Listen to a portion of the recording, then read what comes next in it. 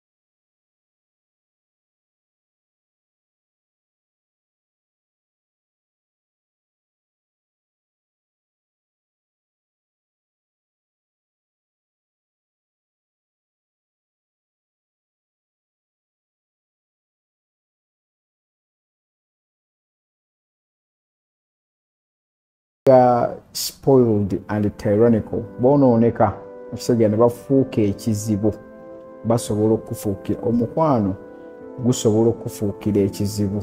Era nakugamba nti but hire former enemy will be more loyal than a friend. Kugamba singa obanga olina omuntu gwe wali olina naye embiranye naye obanga weeri waliwo musobola okufuna mutual interest nga waliwo kye mwagala okukola, enemy aba mwangu wakikolera okusinga mukwano gwo.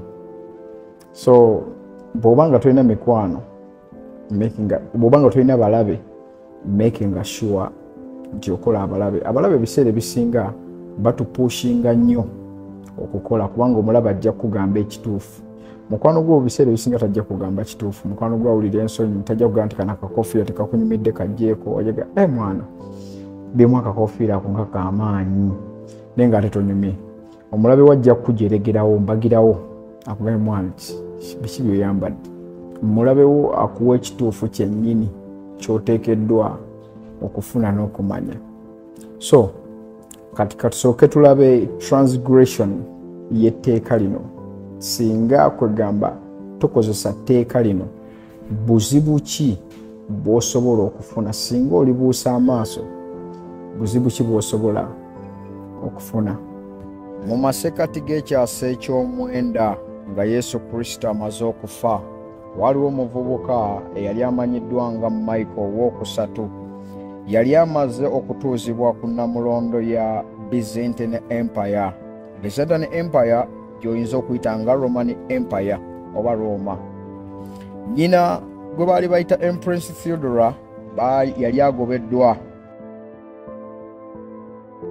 mu kigo agenda abeera eyo omwagalwa we gwe bamukwata naye yali amaze okuttibwa, era ng'omuntu eyategeka bino byonna okugoba omukyalo ono n'okutuuza Michael ku Namulondo yali kojjaawe gwe baali bayita Badass. Badass yali musajja mugezi era ng'alina ebigendererwa n'ebiruubirirwa. Michael mu kaseera ako yali akyali muvubuka muto, atalina yadde experience mu by'obufuzi, era yali yeetooloddwa abasajja bannakigwanyizi, yali yeetooloddwa abatemu era nga yeetooloddwa enkwezenge, wabula yali mu kaseera akazibu ennyo. Era mu kaseera kano yali yeetaaga omuntu asobola okumuwa okubuulirira oba omuntu asobola omubuulira n'omugayidinga asobola okubeera ng'afuga oba n'okufuna experience mu bufuzi buno. Ebirowoozo bye byaddukira ku mukwano gwe baali bayita Basirius, eyali best friend we. Naye nno Basirius ono naye teyalina experience yonna mu gavumenti wadde mu politics, era in fact yali omu ku bantu abalabirira endogoyi, kwegamba yali akolanga mu biyumba bya ndogoyi, wabula yali amaze okukakasa omukwano gwe n'okusiima kwe eri omuvubuka Michael, kubanga emyaka egyayitako emabega Michael ono yali agenza okulambula endogoyi. Kati nawabaawo endogoyi eyali endalu eyakutula n'efuluma mu kiyumba n'egyetaakinga Michael, wabula Basirius n'amutaasa, era kino kyasanyusa nnyo Michael olw'obuvumu Basirius lwe yalina okusobola okumuyamba. Michael bw'amala okuyambibwa, Michael yatula n'alowooza n'agamba nti omusajja ono nyinza kumusasula ntya, era bw'atyo n'amugya mu kutraining endogoyi, bw'atyo n'amufuula omukulu, kwegamba akulira ebiyumba by'endogoyi. Yamuwanga ebirabo era yamukoleranga favors, era baafuuka ab'omukwano abaali batasobola kwawulwa. Era Michael yagenda mu maaso n'asindika Basirius mu ssomero eryali lisinga okubeera eddungi, bw'atyo Basirius n'afuuka omuntu omugunjufu. Kati Michael bw'amala okutuuzibwa ku Namulondo nga yeetooloddwa abantu enkwezenge, abatemu ne bannakigwanyizi, mu butuufu muli yeeralike n'agamba mu butuufu neetaaga omuntu alira oyo asobola okunnyamba wano eno. Neyeebuuza muli nti ani gwe nsobola okuteeka mu buyinza asobola okontrolinga enkwezenge zino ate n'okubeera chifu kansala wange. Mu butuufu nga omuntu gwe yalina okulonda yali mukwano gwe yekka eyalira oyo okufaako bufi gwe bayita Basirius. Basirius yasomesebwa era yatrainingibwa engeri gavumenti engeri gyetambula, bw'ayinza okukolamu emirimu gye n'okontrolinga abantu bano eno. Wabula abantu bangi abataasiima kintu kino era bagezaako muwooninga, kubanga Michael yali ayagadde nnyo omusajja ono ng'amukuliza ku sipiidi ey'ekitalo. Abantu bamugamba nti mutuufu omusajja ono talina experience yonna, wali badde ofuna omuntu amusingako okumanya nga kojjaawo Badass. Wabula Michael yasalawo n'abagamba nti mu butuufu tekijja kusoboka, nze mukwano gwange mmanyi nnyo era tuludde naye ebbanga ddene, yasobola omulimu guno. Michael yalemerako era yasalawo kubeera na mukwano gwe bw'aba ateeka mu kifo kino. Basirius ng'amaze okuyiga yatuuzibwa mu kifo ky'okubeera advisor, era bw'atyo n'atandika okuadvisinga ku nsonga ezigenda mu maaso mu ggwanga. Wabula obuzibu bwali bwa ssente. Basirius yalina omulugube gwa ssente olw'ensonga nti yali atuuse mu buyinza buno, kati ng'atandise okulaba ssente n'obulamu obweyagaza, bw'atyo yafuna omululu ogutagambika n'ayagala n'okutandika okulingiriza mu bufuzi. Michael yagezaako n'adabolinga omusaala gwe n'agutripolinga, n'amuwa ebitiibwa ebitagambika, n'akwata n'akakazi ke yayina kasayidi kiiki ke n'akamuwa ng'agamba nti mutuufu okukuuma mukwano gwange bw'ati gwe ndudde naye ebbanga, nina okumumakinga satisfied n'omukuuma, nsobola okukola buli kimu, nsobola omuwa buli kimu kasita anaabeera nga ali ku ludda lwange. Wabula obuzibu bwali bwolekedde okulabika. Badass yali mu kiseera, kojja wa Michael yali afuuse omukulu w'amagye. Kati Basirius yawulira ensaalwa n'obujja n'atandika okugamba Michael n'amugamba nti omusajja ono kojjaawo talina bigendererwa. Omusajja ono gw'olaba agezaako bw'agazi kukukontrolinga olw'okuba nti oli mutabani we oba oli nephew we. N'amugamba nti Badass oyo kojjaawo gw'olaba ye yategeka otuule ku Namulondo, era omusajja oyo gw'olaba asobola okuddamu okutegeka, mu butuufu n'akujja ku Namulondo ye n'agyeddiza. Basirius yagamba Michael ebigambo bino era yamuyiwamu obutwa mu matu okutuusa Michael yakkiriza omusajja kojjaawe babeere nga bamutta. kati bapanga ne bategeka emisinde gy'endogoyi ne bakonvinsinga Badass nti Badass asobola okujja mu misinde gino egy'endogoyi ne Basirius nga mwagiri n'abantu abalala. Kati Basirius yakola yagenda n'ekiso baba bali mu kudduka mu misinde gy'endogoyi. Basirius n'asembera Badass era bw'atyo n'amufumita ebiso n'amutta. Oluvannyuma nga amaze okutta omusajja ono, Basirius yatuuza Michael n'amugamba nti olaba nti Badass akageri kavuddewo, kati nze wali badde onfuula omukulu w'amagye kubanga nsobola okukontrolinga ekifo kyo kino ate era nsobola n'okugjawo abantu bonna abali badde beetaaga kugamba okukola rebellion. Omuntu yenna asobola okwagala okuchallenge nga nze nsobola omugjawo. Mike ekintu kye yakkiriza era bw'atyo n'awa Basirius obukulu bw'amagye. Emyaka gyatambula era Basirius yali afuna obuyinza ng'amayinja galinnyidde ddala, afuuse genero ng'agaggawadde, afuuse binojjo. Wabula ng'ate Michael sente zigenda zimukeewa olw'ensonga nti yali extravagant nnyo, yali musajja ayagala ebyamasanyu oba yali muvubuka ayagala ebyamasanyu.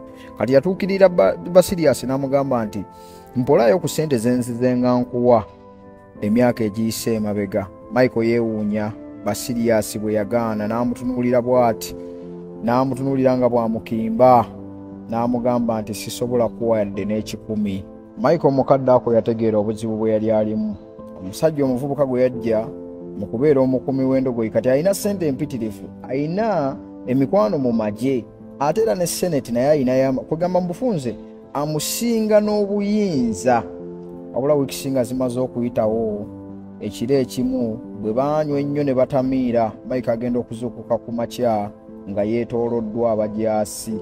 Basirius ng'ali ku mabbali era yabalagira n'abagamba nti mufumite Michael mumutte. Bwe batyo bafumita Michael ne bamutta. Bamala okutta Michael, Basirius akwata omutwe gwe agutemako, bw'atyo n'agusonseka ku luti, n'avuga endogoyi ye ng'agenda yeetooloola mu kitundu oba mu empire eyo nga bw'abagamba nti kati nze nfuuse kabaka, omusajja abadde kabaka wammwe takyaliwo. Bw'atyo Basirius yeerangirira, Michael yattibwa. Wabula nga bagamba nti Michael owokusatu yaddira future ye n'agiteeka mu matigga olw'okulowooza nti Basirius yali asobola omutegeera era ye yali asobola omusaavinga obulungi. Yalowooza nti engeri gy'emperedde omusajja ono ne mugaggawaza ne muwa n'amayinja, singa atuuka mu buyinza asobola okumpa buli kye njagadde era omukwano gwaffe gusobola okugenda mu maaso n'okuguma. Wabula nga bakugamba nti it was only on the fateful day when the emperor saw that impudent smile on Basirius's face that he realized his deadly mistake. Kati imagine oddidde omuntu omujje gy'omujje, my friend, ajja kutemako omutwe nga Basirius kye yakola Michael.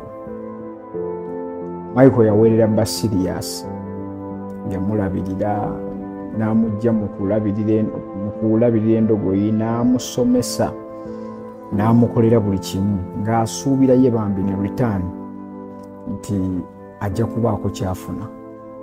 Era ng'asuubira nti omusajja ono engeri gy'amuyambye n'amukolera buli kimu, amuwadde amayinja, amuwadde abakazi, amuwadde amayumba, amukoledde biki, Basirius yamusasulamu nakuteeka mutwe gwe ku pike nayeerangirira nga bw'ali kingi. Emikwano ebiseera ebisinga, my friend, giba mirungi kuba bw'obeera ne mukwano gwo kugamba osobola okumuwa omulimu. Oyinza okuba olina omulimu gw'oyagala gw'oguddewo wa bizinesi, wakiba omukwano gwo mwakula naye mu kyalo, naye essaawa zino ng'ali mu mbeera etali nnungi, kati nga bambi owulira oyagala omuyamba. Mukwano gwe ebiseera ebisinga ebirowoozo gwe bikuddukirako n'ogamba nti kampite mukwano gwange gundi kino abeere ng'akimala. So osobola okulaba ekintu kyatuuka ku Michael. Bano ba Michael, ebiseera bya ba Michael tebiggwangawo, n'essaawa ya leero bikyaliwo. Tuteekeddwa okwegendereza emikwano. Michael yakola byonna bye yakola nga tamanyi nti asiteekinze obulamu bwe, tamanyi nti acreatinze monster, akkiriza omusajja alabe ku buyinza n'amaanyi bwe gafaanana. olunaku lwe yamusaba ssente namugamba waayo nzirizaayo ku kasente kenzize nga nkuwa. Omusajja n'amukimba naga impudent smile n'agamba nti gwoba oli ku kigonya bunye bunakutamiira. Mike yali amanyiddwa nga drunkard era bamuyita drunkard Mike the third. Omunoonyerezaako osobola okumuzuula yali musajja mukyamufu nnyo wa mwenge mwagazi w'abakazi bitya amasanyu nga mangi era yali musajja omuzira kisa. So mu kisa kye mwe yafuna ate ekintu ky'ataasuubira nti ddala mu butuufu kisobola omutuukako. So mu Keys to Power, Robert Greene awandiika akugamba nti the problem is that you often don't know your own friends as well as you imagine. Friends often agree on things in order to avoid an argument. They cover up their unpleasant qualities so as to not offend each other. They laugh extra hard at each other's jokes. Since honesty really strengthens friendship, you may never know how a friend truly feels.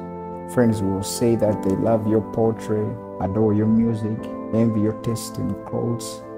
Maybe they mean it, but often they don't. Tebabitegeeza. Naawe kaakati katutunulire observance y'etteeka lino. Mu mwaka gwa 2022 eddi, Han Dynasty yali yakamala okugwa era China yali eri mu katuubagiro. Bagenerals baakolanga kuuzi ku bannaabwe, baalwananga okulaba nti ba overthrowinga kabaka oyo yabeerangako oba emperor. Ne kabaka ono bwe yatuulanga ku Namulondo yafubanga nnyo okulaba nti yeggyako bagenerals bonna ababa baliwo, kuba yakimanyanga nti bajja kupulaninga babeere nga bamutta. Era bwekito kye yakolanga yabattanga n'asigalawo omu okusobola okulaba nti abeera safe mu kifo kye mwatudde. So mu biseera ebyo okubeera emperor mu China walinanga kuba bwomu okusobola okulaba nti obeera ne survive. Era kyabeeranga kifo kya ttabbu nnyo okukamala obumazi. Wabula mu mwaka gwa 1959 waliwo emperor gwe baali bayita Chao Kuang Yin yatuula ku Namulondo. Wabula n'alowoozaamu n'agamba nti naye mubutuufu kati pata nino ngenda gimenya ntya, ngenda fuba nti okulaba nga nzijawo kuuzi zino ezibeerangawo ebbanga. Era yakimanya nti naye mu butuufu essaawa yonna bajja kufuba okulaba nti bamugjawo, bajja kumutta bedize Namulondo. Kati yayiiya n'ajja ne idea n'akola banquet, n'akola akabaga okwali emyenge n'emmere. Baanywa nnyo, yayita ku kabaga kwe yayita bagenerals bonna abaali beetoolodde. Awula bagenerals baali mu kutya naye oluvannyuma bamala ne bajja n'abanywesa ne batamiira. Bamala okutamiira adismissinga oba agoba abakuumi bonna mu ruumu eyo, alekamu bagenerals bokka nga batudde. Bagenerals baatya ne balowooza nti omusajja mu butuufu kati essaawa zino agenda kututta, kuba baamanyanga nti bw'atabatta bo bajja kukola ki? Bajja kumutta. Era baakitegeera ne bamanya nti kati obulamu bwaffe mu butuufu bulabika buweddewo. Bwamala obbakuŋŋaanya ne bagamba nti mu butuufu olunaku lwonna ndumaze mu kutya. Na wano we tuli we tutudde ne bwe mba neebase mbeera mu kutya nga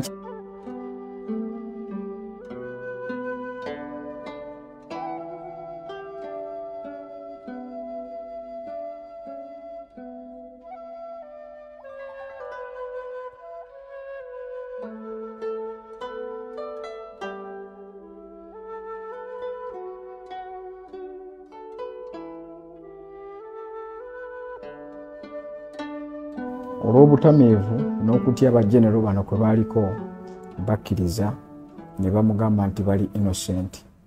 Olwayo batuuza n'abagamba baganda bange, the best way to pass one's days is in peaceful enjoyment of riches and honor. singa mukkiriza ne mugenda ne mukkiriza ne muresigninga ku mirimu gyammwe egy'obwa genero, nja kubazimbira amayumba, nja kubawa abakazi, nja bawa ne ssente, mugende mubeere eyo etali anaabatawaanyanga.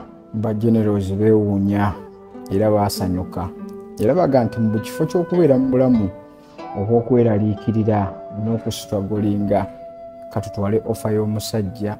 Era batwala ofa y'omusajja ne bagenda enkeera ne bawaayo resignations zaabwe ne bagenda n'ebyobugagga kabaka bye yali abawadde, nga bagamba nti in one stroke sang thunder pack of friendly wolves who would likely have betrayed him into a group of docile lambs far from all power. Kabaka Chao Kwanga Yin yafugira ddala emyaka egyawera era yagendera ddala mu maaso ng'agenda adominatinga buli kitundu kyonna ekya China. Wabula mu mwaka gwa 971 waliwo genero eyali asigaddeyo, yali king mu Southern Han Dynasty. Southern Han musajja ono yali asigadde ng'ow'amaanyi, naye yamuwangula. Bw'amala okumuwangula era Butereevu n'amuyita n'amugamba nti jangu Butereevu olikirialinge nti nkuwangudde era Butereevu mbeere nga nze mufuzi. Kabaka ono King Liu bw'amala okutuuka mu matwale g'omusajja Chao Kwanga Yin yamusonyiwa era n'amuwa n'eccepe. Kino kyewuunyisa omusajja ono okubeera nti tasobodde kumutta wabula tamuwadde mayinja. Wabula kabaka Chao Kwanga Yin yategeka akabaga ekiro ekyo okwali emyenge era nga bulijjo ng'enkola ye. Wabula yali amanyikiddwa ng'omuntu atta abantu n'obutwa, ategekategeka obubaga n'abayiira obutwa mu myenge.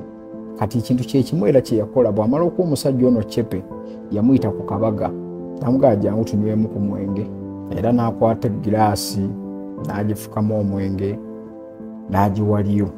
Liu yeesika agamba mu butuufu musajja wange nkumanyi, mu butuufu abantu bonna abakusobya bawunzikana kufa, badde nsaba onsonyiwe, tewaali nzise, nkimanyi nti kano ke kategeko naye sijja kugunywa omwenge gwe, sijja kugunywa mu butuufu, ononsonyiwa.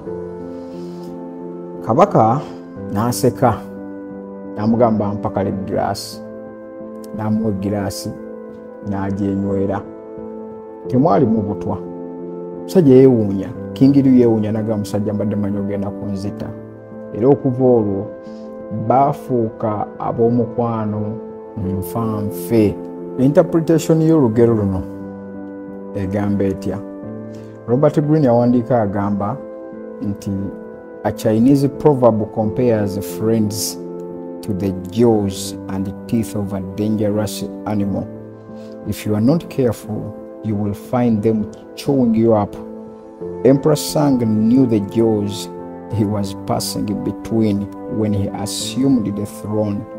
His friends in the army would chew him up like meat, and if he somehow survives, his friends in the government would have him for supper. So yakimanya nti abantu baalimu ali mu mannyo, kugamba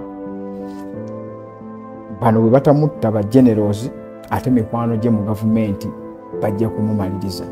Emperor Sanga yali musajja ateesembereza mikwano, era ba generals abaalingawo yafubanga nnyo okulaba nga babribinga n'abawa estates, n'abawa obugagga, n'abawa riches, n'abagoba ku buyinza, n'abasparing obulamu bwabwe. Nabaga nti nkusonyiye sikuse naye ate nkuwadde ssente, nkuwadde amayumba, nkuwadde biki, genda owummule weebake. Kati yakimanya nti mu kifo ky'okukozesa amaanyi oba okutta abantu bano ba generals, era ne bwe nnabatta era wajja kuzimbulukukayo abalala abajja okunnwanisa paka tebajja kukoma paka okutuusa olunaku lwe balinzija ku Namulondo. Kati ye yabawanga ebyobugagga ne bagenda nga bali satisfied ate nga bali grateful nti omusajja tatuse, ate atuwadde ne ssente. Robert Greene awandiika okugamba nti instead of relying on friends, Sang used his enemies one after the other, transforming them into far more reliable subjects. While a friend expects more and more favors and seethes with jealous, these former enemies expected nothing and they got everything. Kyebaali batasuubira kyekiri kyenkugambye. Mu kifo ky'obbawera mu kikapu kye mu kikopo kye eky'obutwa, ate teyabattanga, yabatanga buti ne bagenda. King Sanga bw'atyo bwe yasobola okubreakinga patani ya kuuzi ezaali mu China ezaali ez'amaanyi ennyo abettiŋŋananga nga bwe beddiza obuyinza. Sanga ya breakinga patani ne favors oba ne ba enemy be ng'abafudde abantu ab'okumwanjo. Mu kifo ky'okukozesa emikwano yakyusa ba enemy, kubanga emikwano tewaliwo kyegyalikoze mukadde ako, wabula ate ba enemy bakyusa situation. Era King Sanga yakola dynasty gye baali bayita Sanga dynasty eyarulinga mu China okumala emyaka 3. Mu Keys to Power, Robert Greene awandiika okugamba nti it is natural to want to employ your friend when you find yourself in times of need. The world is such a harsh place and your friends soften the harshness. Besides, you know them. Why depend on a stranger when you have a friend at hand? The problem is, tomanyi mikwano gyo nga bw'osuubira nti obamanyi. Mikwano gyo ky'olowooza nti okimanyi si bwe kiri. Mikwano gyo bajja kukwatibwa ensaalwa, bajja kulwanisa omulimu gwe bajja gukugobako oba bizinesi yejja kugwa olw'emikwano. Era Robert Greene akugamba mukadde ke kamu era still mu Keys to Power akugamba nti when you decide to hire a friend, you gradually discover the qualities he or she has kept hidden. Strangely enough, it is your act of kindness that unbalances everything.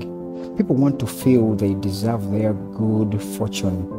The receipt of favor can be oppressive. It means you have been chosen because you are a friend, not necessarily because you are deserving. Era Robert Greene yakugamba nti gy'okoma okulwa ne mukwano gwono, let's say for example hiring omukozesa oba muli mwenna nga mubeera gy'okoma okubeera naye, akugamba nti the injury will come out slowly. A little more honesty, flashes of resentment and envy here and there. And before you know it, your friendship fades. The more favors and gifts you supply to revive your friendship, the less gratitude you receive. So, oteekeddwa okukimanya nti emikwano ebiseera ebisinga tegisiima. Emikwano, my friend, tegijja kusiima. Ne bw'onookola otya, mukwano gwo asobola okubeera mulungi nnyo mu kaseera katono nnyo. Naye bw'otandika okukola n'otandika okugaggawala n'ofuna ssente, ojja bawulira nga batandise okugamba nti oyo kale atweragirako, oyo twakula naye yali abeera wano, oyo twakolanga naye egindi. Ogenda okulya nga batandise okwogera, batandise okukusika. Ojja kugenda okulaba nga batandise okuggyayo obufaananyi bwo obukadde ng'okyalabika bubi, nga batandise obusafeesinga ku intaneti nga bakulangira.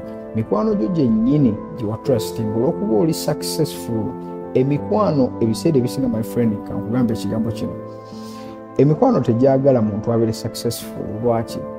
Emikwano gyagala musigale mu ssako y'emu, kubanga bwe munaabeera mu ssako y'emu mujja sobola okukuuma friendship yammwe. Wabula bw'onoomuvaako ajja kulaba nti aluzinze omukwano. Ebiseera ebisinga mukwano gwo oluusi asobola n'okukusiba mu mbeera embi. Lwaki? Nti ogezaako nnyo ove mu mbeera eyo, naye olw'okuba nti mukwano gwo oyagala naye ajje naawe, ogezaako musika like ajje naawe mukule mwenna oba mufune mwenna, naye ng'ate ye takkiriza. Kugamba akomyawo bino, yeekwasa ki, oluusi ali leze tasobola kukola bulungi, oluusi azaalawo emirimu, oluusi akola atya. Kati ogenda okwekanga nga naawe akuduraginze akuzizza ate mu feeriya ng'otandise okufeeringa. Kati etteeka lino lirina universal.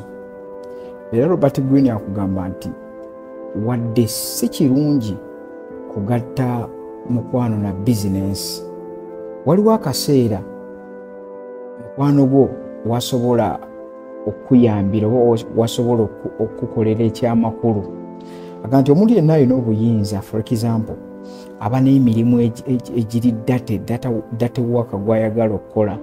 So ku appearance ye kwegamba for the sake of his appearance, ebiseera ebisinga aba tasobola kukola date waka ono, yeetaaga omuntu scapegoat, kye tuyinza okuyita scapegoat, omuntu anaasobola omukolera etteeka lino oba anaasobola omukolera date waka ono. So bano emikwano giba mirungi nnyo okukola tasks bwe ziti. So mukwano gwono asobola okukolera ekintu ekyo oba ekintu ekyo ky'oba oyagala okumaliza oba date waka oyo.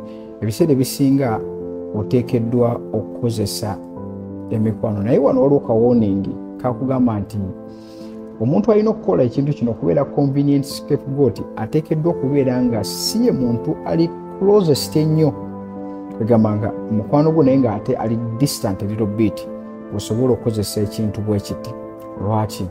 Nti bw'okozesa mukwano gwo ddala nfanfeewo n'omukozesa date waka ne bamukwata oba pulani n'egenda bubi, omukwano gwo guba gufudde, guba guweddewo, oyo gumufiiriddwa. Naye omuntu ali distant a little bit, my friend, mu buyinza, mu lugendo lw'okufuna obuyinza, mu lugendo lw'okukola ssente n'okufuna amaanyi, tewaliwo omuntu asinika mannyo. Omuntu ajja kusinika amannyo ng'akuyitanga mukwano gwe, akozese nga scapegoat. Bwe banakukwata oba bwe kinaagenda obubi, tajja kufaayo, ajja kumakinga sure nti bwe kiba nga kyamaanyi nnyo agetinga rid of you, oleme kufulumya bujulizi oba na kintu kyonna bakugyewo oveewo. So Robert Greene akugamba ng'awunzika etteeka lino nti finally the problem about working with friends is that it confuses the boundaries and distances that work requires. But if both partners in the arrangement understand the dangers involved, a friend often can be employed to great effect. You must never let your guard down in such ventures. However, always be on the outlook for any sign of emotional disturbance such as envy and ingratitude. Nothing is stable in the realm of power, and even the closest of friends can be transformed into the worst.